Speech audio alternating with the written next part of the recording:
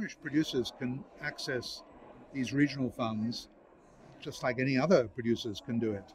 And there's such a simple tool for uh, making finance plans complete for co-productions, particularly because you can take an Irish film to Sweden, for example, where I'm working, and we're not going to say, well, we don't want to do your film because it isn't Swedish.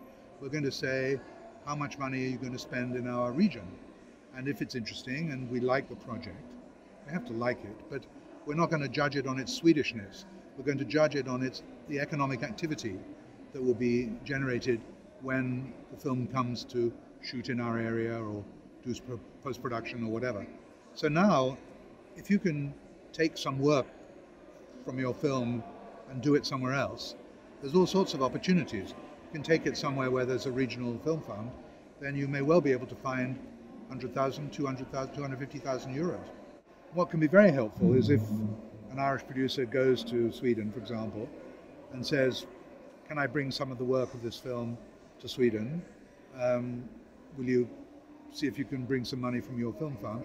And by the way, the Irish Film Board could be interested in co-producing your Swedish film on a similar basis, which is something that I know the Irish Film Board here can be ready to do, because they do function as, in a way, rather like a regional fund and very open to other countries.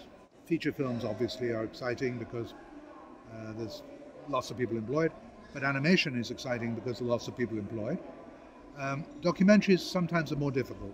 Just the expenditure is lower, the amount that the documentary can do in a particular region is likely to be quite small, depending on the subject matter.